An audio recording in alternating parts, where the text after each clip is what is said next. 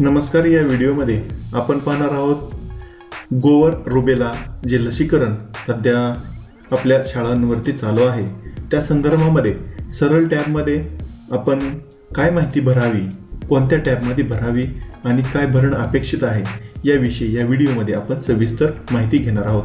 त्यासाठी आपण browser open करूया। ब्राउझर ओपनवरती आपण आपले education.maharashtra.gov.in या वेबसाईटवर लॉग इन केल्यानंतर आपण विद्यार्थी पोर्टलवरती स्टुडंट डाटाबेस ओपन करूया। स्टुडंट डाटाबेस ओपन केल्यानंतर अशा पद्धतीची विंडो येईल।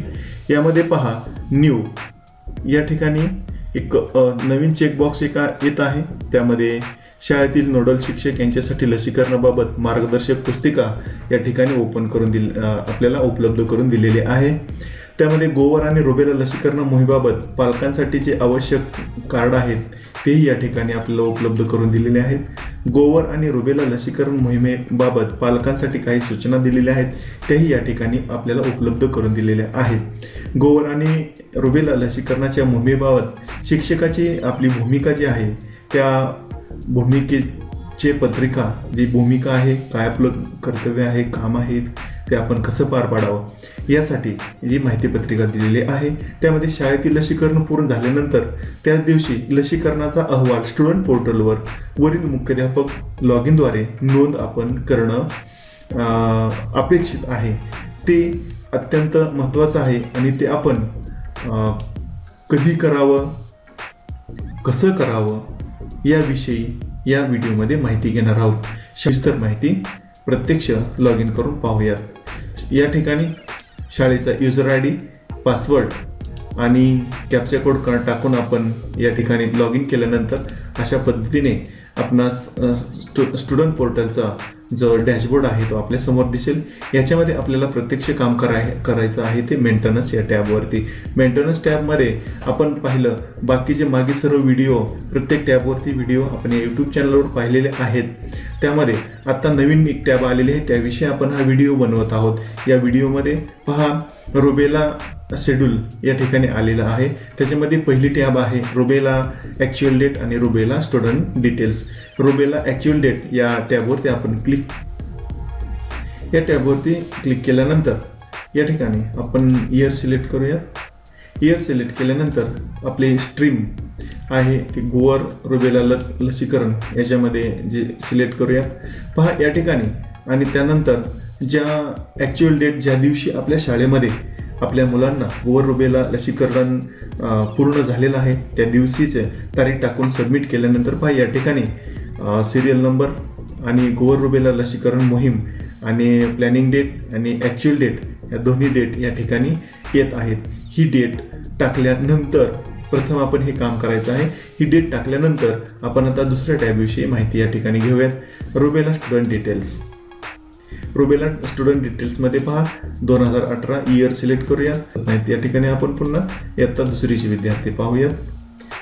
पहा या ठिकाणी दुसरीचे विद्यार्थी या ठिकाणी ओपन झाल्यानंतर जे विद्यार्थी संपूर्ण हजर होते एकूण सर्व विद्यार्थ्यांची स्ट्रेंथ माझ्या समोर आलेली आहे। यामध्ये सर्व माहिती आलेली आहे आणि इथं चेकबॉक्समध्ये जे आपण ॲक्च्युअल डेट पहिली टॅबमध्ये भरलेले आहे ते टॅब या ठिकाणी आलेले आहे। जर एखादा विद्यार्थी गैरहजर असेल तर तो विद्यार्थी या ठिकाणी का त्या विद्यार्थ्याचं लसीकरण झालं नाही तर या ठिकाणी एक विद्यार्थिनी माझी त्या दिवशी गैरहजर होती ती विद्यार्थिनीचं आपण पाहूयात। गैरहजर होती, नोवर क्लिक केल्यानंतर तिचं लसीकरण का झालं नाही या मोहिमेअंतर्गत त्याचं कारण या ठिकाणी ॲब्सेंट होती।